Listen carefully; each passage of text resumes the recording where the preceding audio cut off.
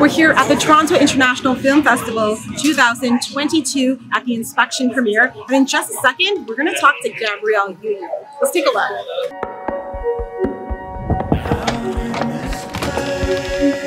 Are you in trouble? Ma, I need my birth certificate.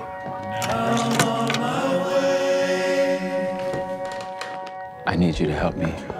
I'm gonna be a Marine. Marines. No, you ain't gayer than two left shoes, and everybody can see it. I am never giving up on us.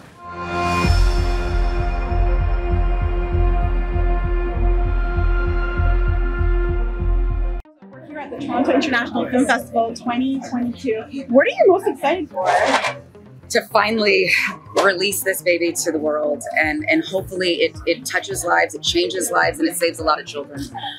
More than anything, I want people to walk out of this theater knowing that all of our children hold value and are worthy of love and respect and opportunities and belief and protection, and that none of our children are disposable.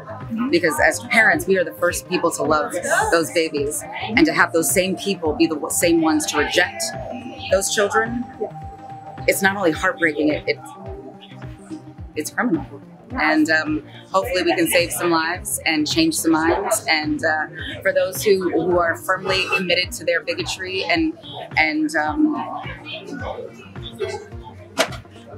not doing their jobs as parents, I hope for all of those children to find chosen family that loves them and respects them, because there are so many people out there that love these kids and love these people that they don't even know.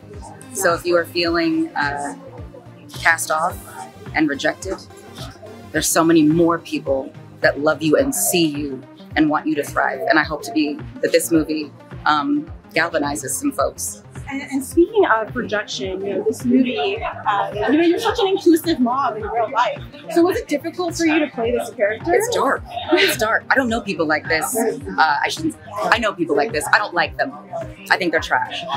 So to play a character like this and somehow find her humanity, I felt like if I could figure out her humanity, I might be able to reach more people. Thank you guys.